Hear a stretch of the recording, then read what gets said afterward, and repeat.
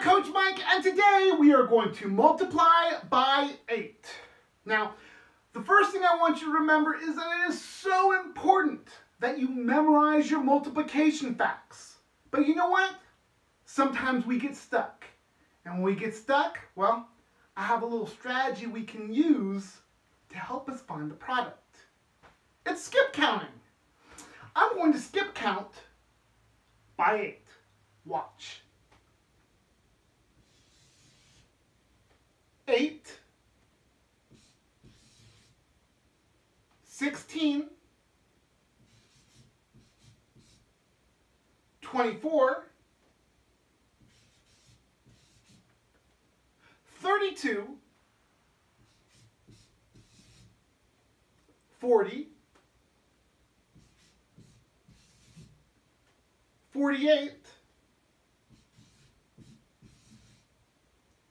56, 64, 72, 80, 88,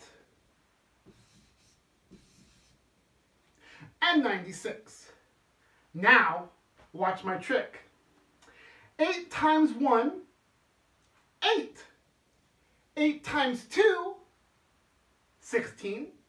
8 times 3, 24. 8 times 4, 32.